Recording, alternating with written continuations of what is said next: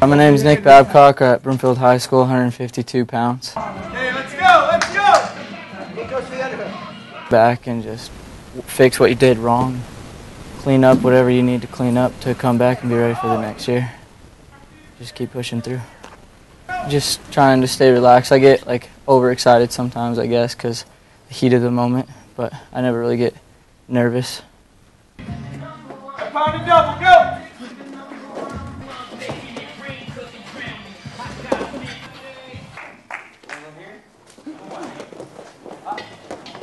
Clean up my mental part of my wrestling. I think that the last few years have been mental mistakes, not my physical wrestling. So I just came back and tried to get the right mindset coming into this year.